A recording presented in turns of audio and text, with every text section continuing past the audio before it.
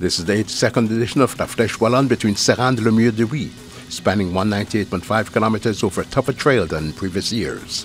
It features 3 new challenges, including Côte de la Redoute, renowned for the Liège-Bastogne-Liège race. Before the start of the race, all eyes were focused on one man, Alejandro Valverde. The Spaniard won the last 4 editions and this year again remains the man to beat. From the first kilometers, 8 riders, including 4 Frenchmen, took the lead. Valverde's Movistar controlled the race, keeping breakaways no more than 5 minutes away. The first alert came at the first of the 3 laps at the top of Mur de Huy. Several teammates launched an attack, amongst whom Kwiatkowski and Landa. They were caught up again a few hundred meters further down.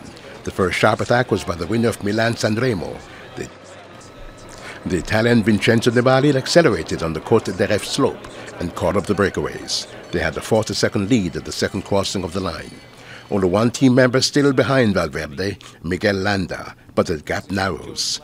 15 seconds at the top of Côte de Girave. They finally grouped together at Mur de Huy.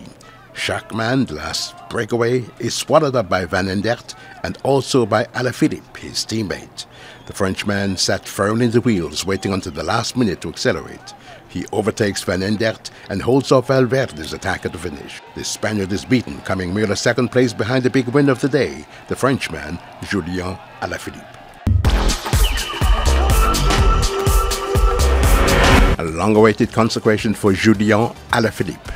Ranked second in 2015 and second again in 2016 behind Alejandro Valverde, the Frenchman finally defeated the Spaniard.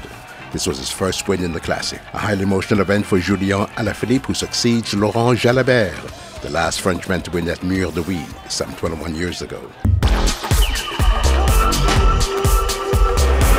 This is my 3rd participation in this race and also my 3rd time on the podium. Each time I was beaten by Valverde, frankly, I don't know what to say. I didn't even realize I had won. I couldn't hear the radio well and thought Nibali was still in front. I made the final effort and I just still can't believe it.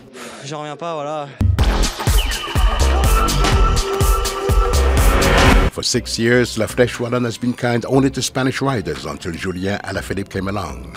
Alejandro Valverde came in second but remains the record man for victories in this race, holding 5 wins. Ranked 4th in 2012, the Belgian Jelle VANENDERT completes the podium. Romain Bardet came 9th, a fine finish and his best ranking in La Flèche Wallonne. Anna van der Breggen, the clear favorite, maintained her status in the women's race. The Dutch rider won La Flèche Wallonne for the 4th consecutive year. Van der Breggen outpaced South African Ashla Moolman and her teammate Megan Garnier.